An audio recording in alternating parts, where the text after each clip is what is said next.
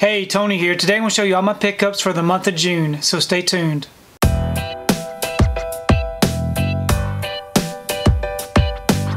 So the month of June was a pretty slow month as far as releases are concerned. It did start out pretty busy, but as the weeks progressed it did slow down a lot, which was nice to get a break.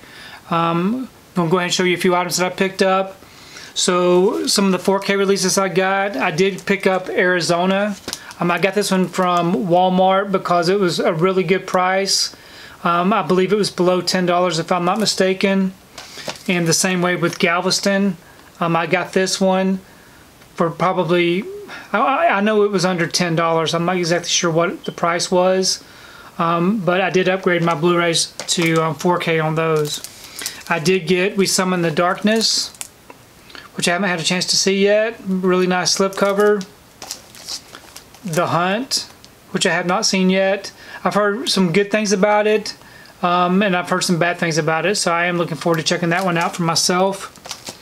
And then from Amazon, I got Dolomite and The Human Tornado. I have been reading about these two. I've been wanting them for a while, and I finally just went ahead and got these. Really nice. I did get Burning. I got the Paramount Presents release for Pretty in Pink. First time on Blu-ray, which is nice to have. And I got Urban Cowboy, a really good movie.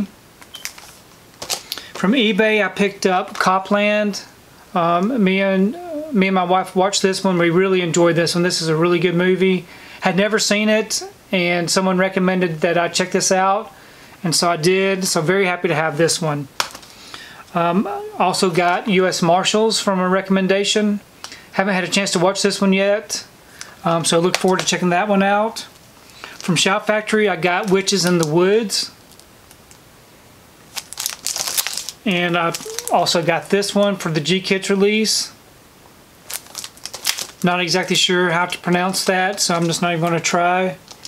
I did get Mary Shelley and Tokyo Godfathers. Some Steelbook releases that I got Watchmen. This is the HBO limited release. Not sure if it's going to get any other seasons, but I did want to get the Steelbook for that one. Of course, I got Friday the 13th Steelbook for the 40th anniversary. Really nice looking Steelbook. Very happy to have that one. I got the Flash Gordon Steelbook for the 40th anniversary. Still need to check that one out. I got Braveheart 25th anniversary 4K Steelbook. Really nice looking artwork on this one. And I also got Gladiator, the 20th anniversary Steelbook.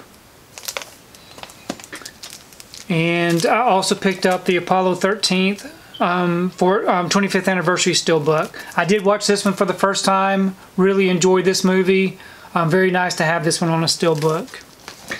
Okay, some of the TV shows I got Star Trek Short Tracks on Blu-ray. Didn't even know about this particular release. Never even heard of this. But apparently I think it's an anthology with different episodes.